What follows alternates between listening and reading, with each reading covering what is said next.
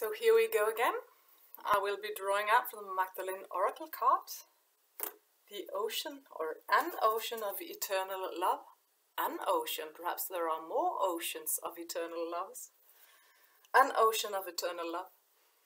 And I just come from a beautiful journey, meditation. Not a meditation where I am in silence, but a meditation where I go on a journey. And it always shows some progression on the soul's journey. I think I could call it that. So I'm wondering if it'll be coming up here, because often those things are connected. The things that I experience in my personal life is in some level of course personal, but it is also part of the collective that I am in. So if anyone's watching, I guess we could say that we are in a smaller part of the grand collective. So I am focusing here, when I draw one card, on those who are in the frequency range that I am. So what do we need to know right now?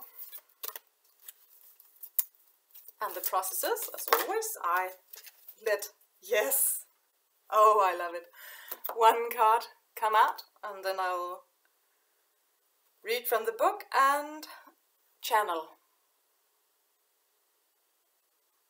And you are curious, I guess, of what this is. It is called God. And I think about the card source in the center row. It's the sun. I just had something with the sun god Ra and the eye of the Horus.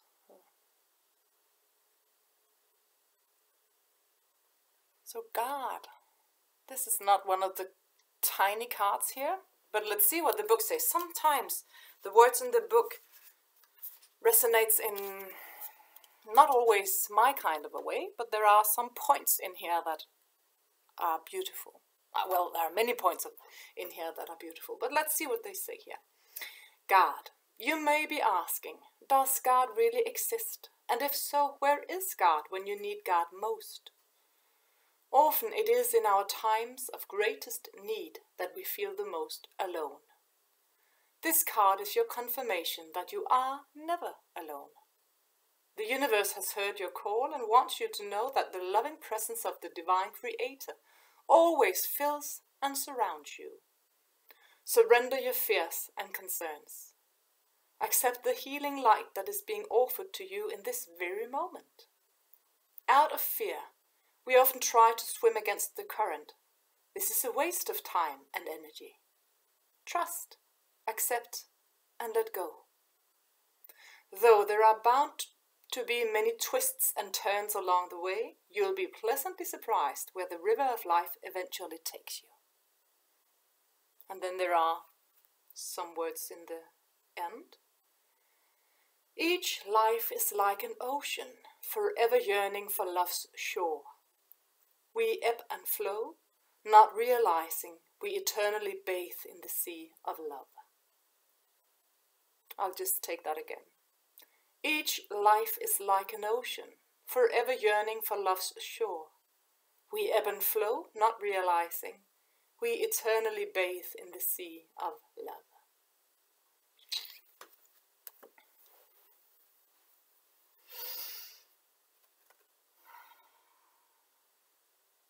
And I must put just some words upon the journey meditation I was on just before I went here. Well, I just sat, of course, and I had this picture of, I just had heard a tarot reading on YouTube, where the card of the cheetah came. And the cheetah, this predator, running fast, with a very fast energetic feel around it. And in my meditation, I saw that the cheetah was like an arrow forward, but then stopped and dragged back, like rewinding the video, or I don't know what's called, but taking it back. So the energy kind of instead of being outwards, there was, whoa, this pulling down and back and sitting still. And it was not frustrating, it was just different. Because the cheetah is a predator, it's like meant to be fast and meant to hunt and catch its target. But here it was drawn back and sat still. And just very beautifully, the energy shifted. So there were no movement back or forth, but there was a stillness and the appearance of a rose. And the energy of the cheetah changed drastically. So when it was able to move again, it wasn't fast like on the cart. No, it just arose, stood up, and gracefully just walked forward. Gracefully, and with no needing to hunt anything, just being in the presence of itself and the life around it, but not with the predator's eye, not with the senses attention out of what can I catch.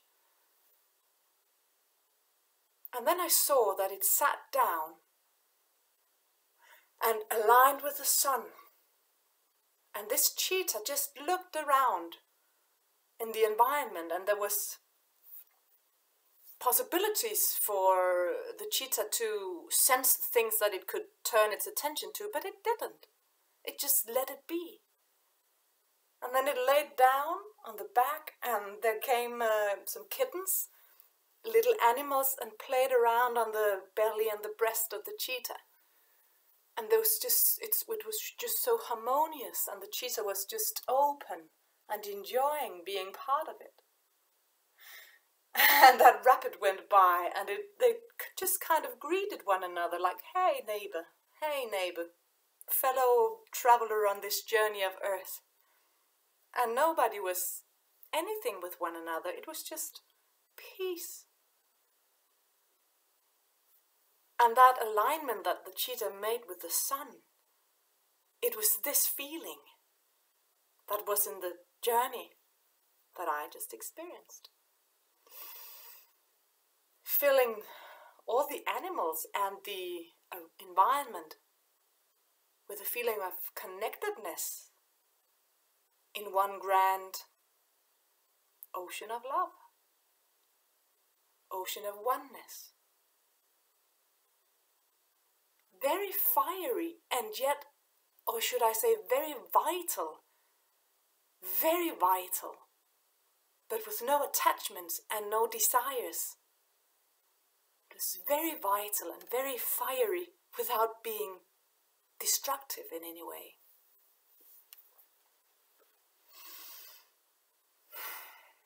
Let's see if anything comes forth now in a channel. I felt like the journey that I was just describing was kind of a channeling. But let's see. Well, of course it was. But let's see if they would want to talk too.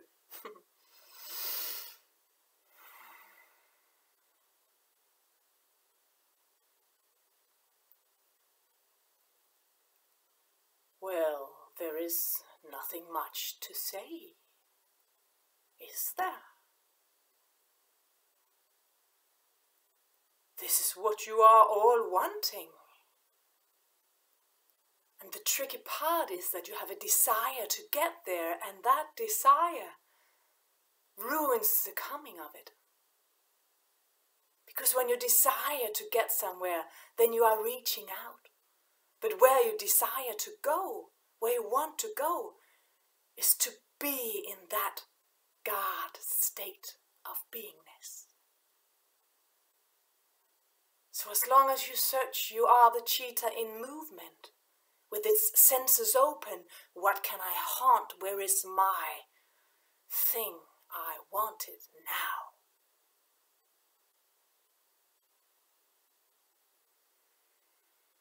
Perhaps the greatest fear of achieving the God state, or the God-like state of being, perhaps the fear of being aligned with God, with source, with love and light. Perhaps the fear that prevents you from getting there is the fear of no movement, of nothingness. Because when you get there, if there was ever a movement of getting in the first place, but when you find yourself there again, finding out you have been there all the time, then what? Then nothing?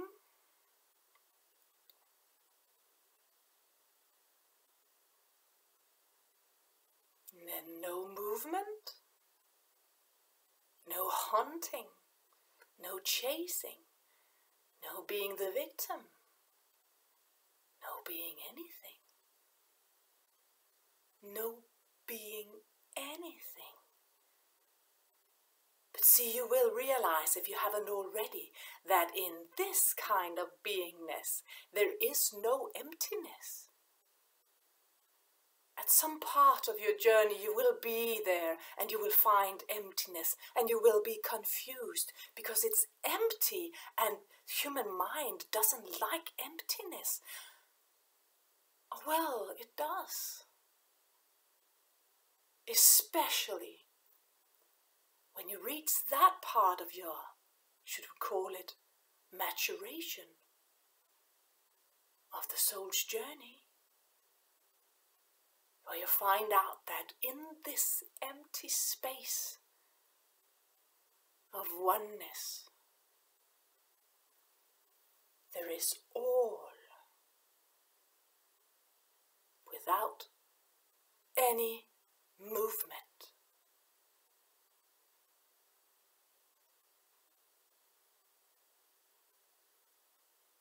Many of you know this. Many of you are operating out of this stage. And many of you need to find it all over again and again and again. Because human life tends to make you fall out of it. But when you have tasted this, there is always a knowing of how to get back to being God, to being the sun in full alignment with your physical senses and beyond. Even the cheetah is on its way home. And that home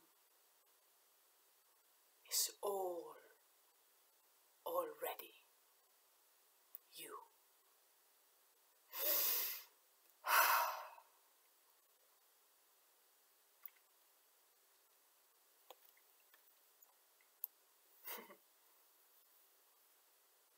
Yes.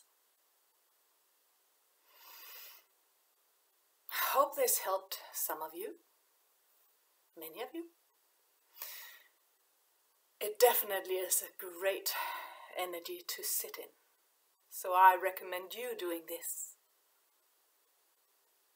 It's beautiful. Enjoy your journey. See you around.